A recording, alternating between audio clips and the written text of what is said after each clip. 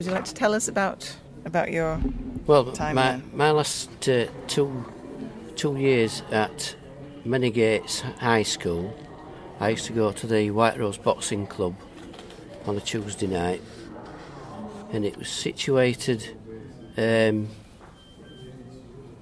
sort of behind and to one side of the Jolly Sailor Inn on Thorns Wharf, and it was a long, narrow building, and you went in at one end, and there's a changing rooms, and then the gym, and right at the far end was a boxing ring. And I've got a photograph of me and 4 other lads and some guys in the background being presented with a cheque from somebody. The years when you were there were 68 to 69. All right, okay.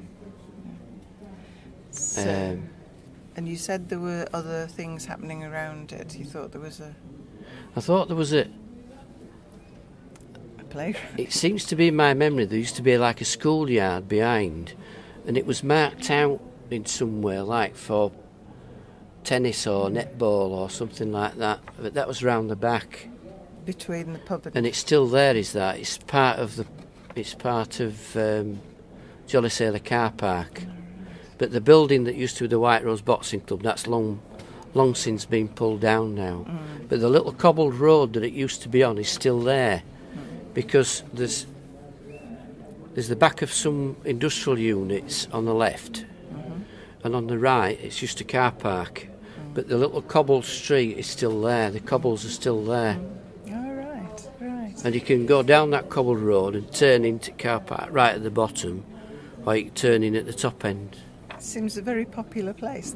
Were there a lot of people there when you went? Yes, it was popular. All the time? It was. I only used to go on a Tuesday, but it was popular for young lads. Yes, certainly.